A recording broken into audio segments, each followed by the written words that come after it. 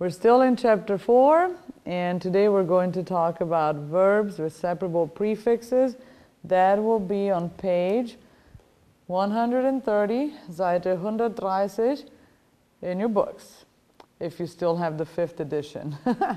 If you have a newer edition and I haven't recorded new lectures yet, then look for the page that says separable verb prefixes, separable prefix verbs. Okay.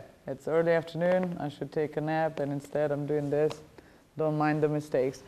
So you have to treat this as new grammar, but also new vocabulary, because these verbs, when you add a prefix to them, change meaning. You have something similar to that in English. I think they're called phrasal verbs. If you take, for example, the verb to put. Put means this. I'm putting my book on the desk. That's to put. But you put a preposition after that verb and the verb's meaning changes. For example, to put off a meeting, that means to postpone. So off after put changes the meaning of the verb. To put out a fire, to extinguish a fire, or to put up with somebody or something, that's to tolerate. So the meaning of that verb to put completely changes when you add these prepositions. The same thing happens in German. For example, if you take the verb here, what's one that would work well with that example? Okay, you take fangen. Fangen means to catch. Ja? Ich fange einen Ball. Aber anfangen ist beginnen. Ja? Wann beginnt der Unterricht? Wann fängt der Unterricht an? So the verb fangen, which meant to catch, completely changes its meaning to begin with the preposition an in front of it. So you have to really memorize them or learn them through practice and making sentences, etc. as new vocabulary. They're both new vocabulary and new grammar. So, wir haben hier auf Seite 130 viele dieser Verben. Ausgehen, zum Beispiel ich gehe Samstagabends meistens aus, ja. Und weggehen. Zurückkommen, ja, komm zurück. Come back, komm zurück. Heimkommen. Nach der Arbeit, eine Stunde nach der Arbeit komme ich immer heim. Ich muss eine Stunde fahren und dann erst dann komme ich heim. Anprobieren, zum Beispiel Schuhe anprobieren. Bevor man sie kauft, muss man die Schuhe anprobieren, um zu sehen, ob sie gut passen, ja. So, anprobieren und ausprobieren, etwas Neues ausprobieren. Aufräumen, am Anfang von Kapitel 4 haben wir morgen nur nicht heute gelesen oder gehört. Und Stephanies Zimmer war ein Schweinestall. Ja? Und die zwei Freundinnen, Stephanie und Claudia, mussten aufräumen, das Zimmer aufräumen, putzen, ja. So, aufräumen. Ich habe heute mein Büro aufgeräumt. Ich räume mein Büro nicht oft auf. Ja, mein Büro ist meistens nicht so sauber. Aber heute habe ich mein Büro aufgeräumt. What did I just say? Aufräumen, we have it here, means to, where do you have it? To clean up, tidy up. Actually more cleaning in the sense of putting things where they belong, okay? And what I just said was, ich habe mein Büro aufgeräumt. That's what I did today. I just cleaned up my office. Ich räume mein Büro nicht oft auf. I don't do that very often. Aber heute habe ich das gemacht, ja? Was haben wir noch? Aufwachen. Ich bin heute Morgen um 5:45 aufgewacht, ja? Ich wache normalerweise um 6:30 auf. Ja? Normalerweise wache ich auf, wenn mein Baby mich aufweckt. Ja? So, when do I wake up? Around 6:30, I just said. Ich wache um 6:30 auf. Wenn mich mein Baby aufweckt, pretty much whenever she wakes me up, or I would sleep longer, ich würde länger schlafen. Ja? Und dann haben wir aufstehen, same thing, aufwachen, aufstehen, ja. Ich stehe morgens um 6:30 auf. Wann stehst du auf? Think about that question. Wann stehst du auf? Ich stehe um 6:30 auf? Can you answer this question? Wann stehst du auf? Wann stehst du morgens auf? Okay? Und wir haben viel mehr. We have many more here. Anrufen, ja, anfangen und aufhören. Wann fängt dein Unterricht an? Dein Deutschunterricht, ja? Wann fängt dein Deutschunterricht an? Write down an answer for that question. Anfangen is here, to begin, to start, anfangen. Wann fängt dein Deutschunterricht an? Und dann aufhören, to end, to stop. Wann hört dein Deutschunterricht auf? Wann fängt deine Deutschvorlesung an? Wann hört sie auf? Answer these questions in writing, yeah? Okay, and look, aufhören, we just said to end, to stop, and anhören, it's to listen to something. Completely different. Yeah? Zuhören is to pay attention, to listen up. Hört mir zu, yeah? So, hören changes meaning with the addition of this prefix, okay? Dann haben wir anrufen, einschlafen, yeah? And a few more that I put here on the board for you guys, because these are very common, but they're not in the books. But I would like for you to learn them. Aufmachen, ja, zum Beispiel, ich mache mein Buch auf, ja? Ich mache mein Buch zu, zumachen. Ich mache mein Buch auf, ja? Oder hier, die Tür, ja? Ich mache die Tür auf und ich mache die Tür zu, ja? So in Germany, when you see on a door, for example, at a store, in a shop, auf, it means it's open, and zu, closed, from aufmachen and zumachen. Ja, dann haben wir anziehen, ja? Wenn es kalt ist, ziehe ich eine Jacke. Oops, was that very noisy? You can leave it there. My students will know, oh, she's dumb. She touched her microphone. Okay. Wenn es kalt ist, ziehe ich eine Jacke an, ja? Oder einen Mantel. Im Winter ziehe ich einen Mantel an. What do I do in the winter? I put on a jacket, a coat, eine Jacke, einen Mantel. To put on, ja? Anziehen. Morgens ziehe ich meine Kleider an und meine Schuhe an, ja? Anziehen. Be careful, the book actually gives you anprobieren, to try on clothes, no? And then students tend to remember that because it's in the books. However, what do you use more often? To try on clothes or to put on clothes? What do you do more often? Try on clothes at the store or put them on? So this is the more common of the two verbs. Though it's not in the book, learn this one, okay? Anziehen. Ausziehen, the opposite, ja? Wenn es warm ist, ja? Im Sommer, wenn es warm ist, ziehe ich meine Jacke aus, ja? Ich ziehe meine Jacke aus. Take it off, ja? Und einkaufen, ja? Wo kauft ihr ein? Ich kaufe meistens bei Kroger ein. Ja? I shop, buy groceries, whatever, this can mean both, at Kroger's. Ja? Ich kaufe bei Kroger ein. Ja? Und für Kleidung, wo kauft ihr da ein? Wo kauft ihr ein? Ich kaufe viel online ein. Ja? Und ich kaufe bei Kroger ein. So einkaufen, to shop, or even buy groceries, to buy stuff in general, okay?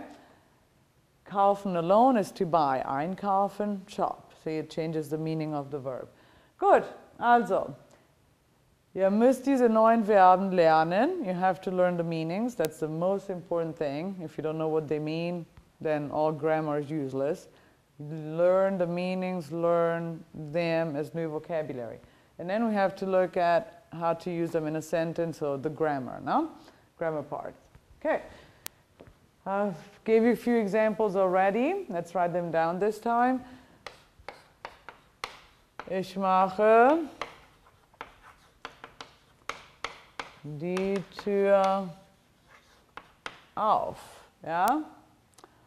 Und mit zumachen vor dem Quiz machen meine Studenten ihre Bücher auf oder zu? What do you do before a quiz? Macht ihr eure Bücher auf oder macht ihr eure Bücher zu? Do you open or close your books before a quiz? Hopefully that, ja? Vor dem Quiz machen meine Studenten ihre Bücher zu, ja? Mein Beispiel mit Anziehen war, wenn es kalt ist, zieht man einen Mantel an. Ja, wenn es kalt ist, zieht man einen Mantel an. Okay? Und dann mit Ausziehen, well, the opposite. Ich ziehe meine Jacke aus, weil es warm ist.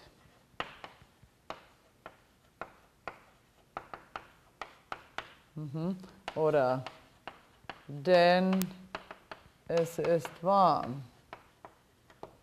If we haven't studied weil yet. It's coming though. So. Und einkaufen, okay. Ich brauche Milch und Brot, ja. Ich habe zu Hause keine Milch mehr, kein Brot mehr.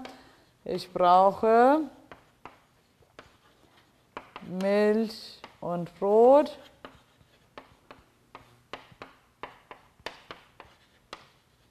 Ich muss heute einkaufen, ja.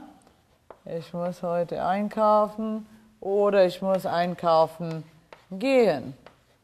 Both work, yeah? So let's take a look. What do? They're called separable prefixes because they separate from the verb.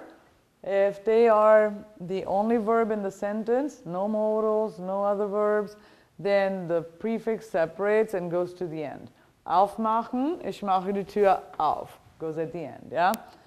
Zumachen, vor dem Quiz machen meine Studenten ihre Bücher zu. Wenn es kalt ist, zieht man einen Mantel an, ja?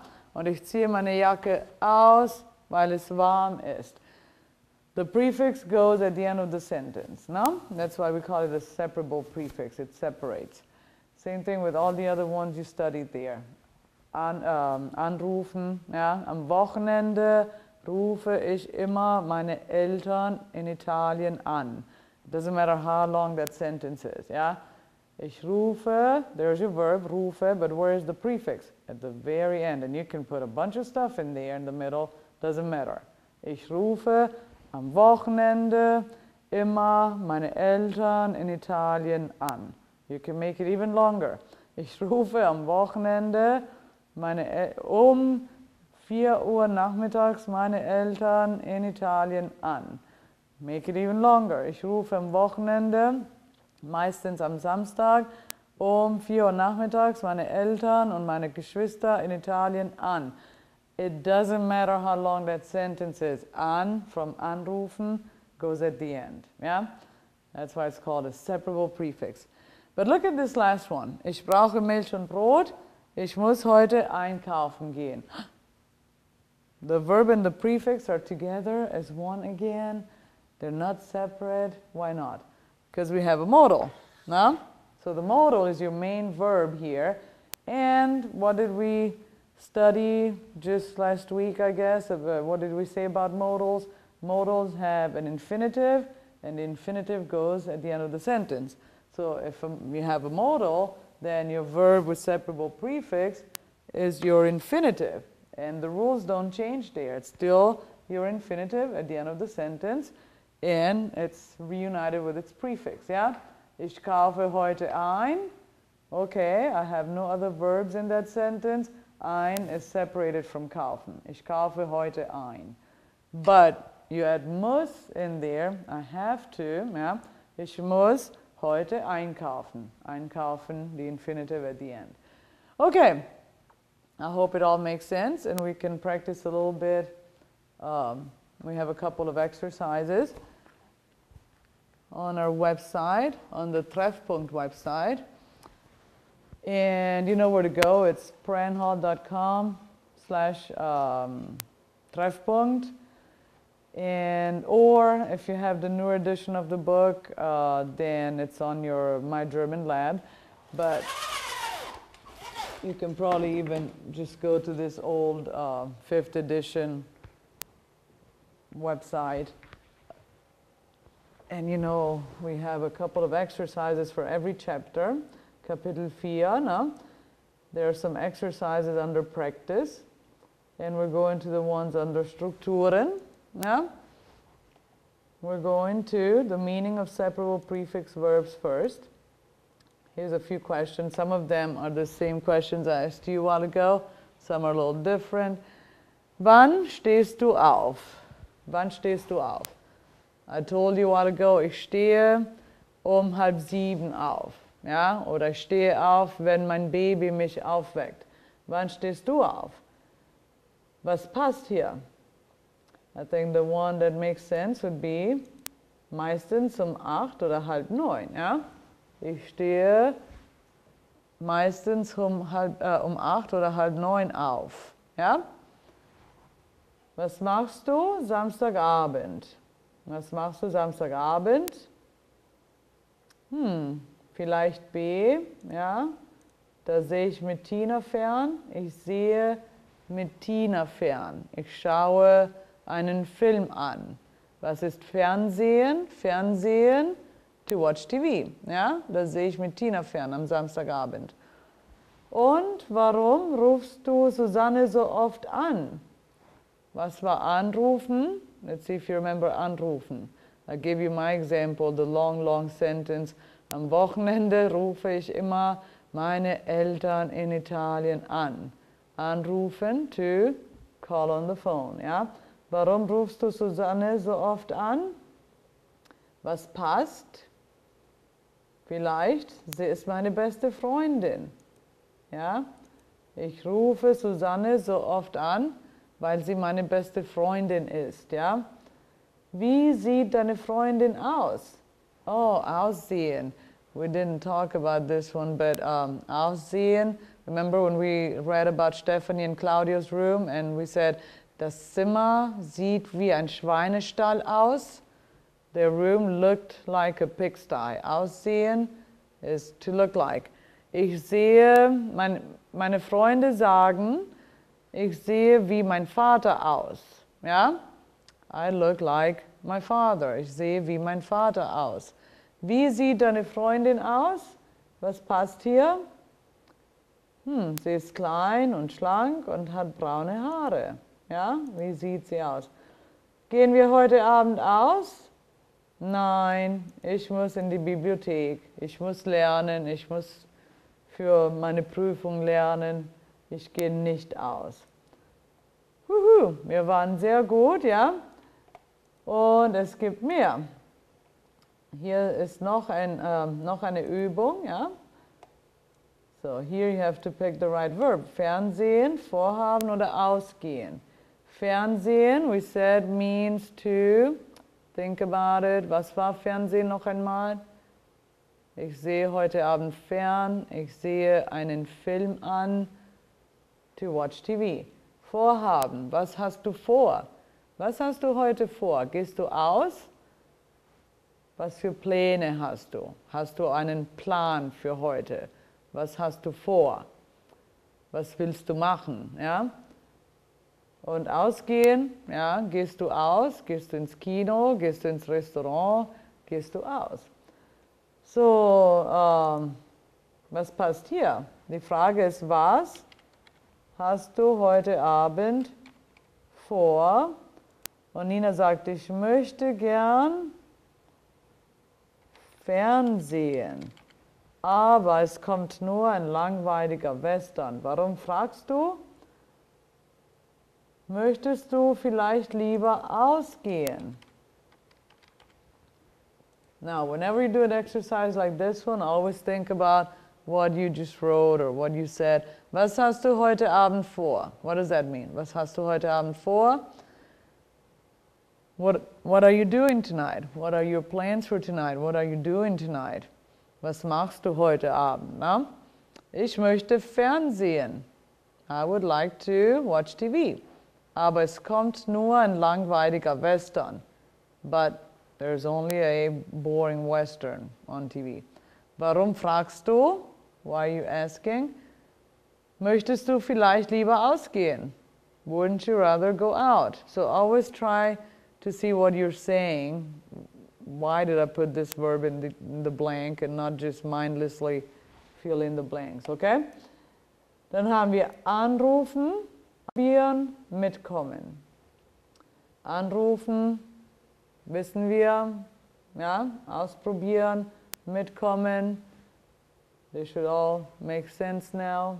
If you looked at the verbs, these new verbs in the books. Und ja, ich habe ein neues Motorrad und ich möchte es ausprobieren. Ja? Try out something new, ausprobieren. Oh, okay. Und was frage ich dann? Kommst du mit? Kommst du mit? Klar, aber ich rufe erst noch Annette an. I don't know why I'm supposed to call her, but apparently before I'm going with you on your new motorcycle, I'm going to call her, okay? Ich rufe Annette an. Oh, was stimmt hier nicht? Was stimmt nicht? Oh, okay, we should have not capitalized the first. That is wrong. The computer is wrong. That was the first word of the sentence. You capitalized the first word of the sentence. We are right and the computer is wrong, okay? Yeah, we're never wrong, remember, we're German. Okay, kommst du mit? Nah, it should have a capital K, why not? Und ich glaube, das ist alles, ja? Die zwei Übungen. Gut. Und dann habe ich hier auch wieder was. This is from Deutsch im Blick. So if you go to Deutsch im Blick, you can see more examples there. Ja, wieder Fernsehen. Einladen. Einladen is also a very common verb that has a separable prefix. It's probably not in your books, but it is used in some of the exercises. Einladen. Zum Beispiel Gäste zu einer Party einladen. Man lädt Gäste ein. Was bedeutet das? Ich gebe eine Party, ja, ein Fest, eine Party und ich lade Gäste ein. To invite, ja, Gäste einladen. Mitbringen, anfangen. Most of these are the same ones we just looked at. So if you want to, you can go to Deutsch im Blick and practice a little more. And as you can tell, the ones we are learning in this chapter are the most common ones, but definitely not the only verbs with separable prefixes. There are many, many, many of them, many. Okay? As you can see from these lists, it's like the never-ending story. There's so many of those. So one thing you want to do is when you read, for example, a text, if there is a preposition at the very end of that sentence, then chances are it's a separable prefix, which means when you look up, for example, that verb, it's a new verb, you don't know what it means, you can't just look up the verb by itself, you have to add that prefix to it. Let me give you an example. If you saw, for example, yeah, let's go here to the sentences. If you saw this sentence somewhere, als Schneewittchen im Film in den Apfel beißt, fängt Brummbär an, laut zu weinen und läuft schnell weg. Er kann diese Szene gar nicht ausstehen. You cannot just look up the verb fangen. Fängt Brummbär an. Fangen alone would be to catch. That doesn't make sense. He catches what? A cry. It doesn't make sense at all. You have to look at anfangen. So this little preposition that stands by itself there is your prefix that you have to reconnect to the verb when you look it up in the dictionary, for example. So there's many of these, many, many, many. But for now, we're just going to concentrate on those ones in our books and the ones I had on the board. Okay? Alles klar? Und jetzt machen wir das Licht wieder an. Moment. Ja? Danke. Ryan macht das Licht wieder an. Anmachen. See, I used another one. Anmachen is to turn on the light. And I said, Ryan macht das Licht wieder an. So Ryan will turn on the light for us. Danke, Ryan. Gut. Macht das Licht wieder an. Und wir müssen nur noch eine Sache besprechen. We have to talk about one more thing only. Okay, the last thing we have to talk about are these prefixes in the box. Why are they in a box? Because they're a little easier to learn than all the other ones. If you look at mit, weg, weiter, I added one, wieder, zurück, and heim. They are separable prefixes, so they work like the other ones. They go at the end of the sentence if it's the only verb. But they're easier to learn because they always mean the same. Mit literally means with. In most cases, though, with another verb, it means along. Yeah? And so it will mean the same thing with any verb you add to it. Read along, read out loud with us, with the rest of the class. Mitlesen.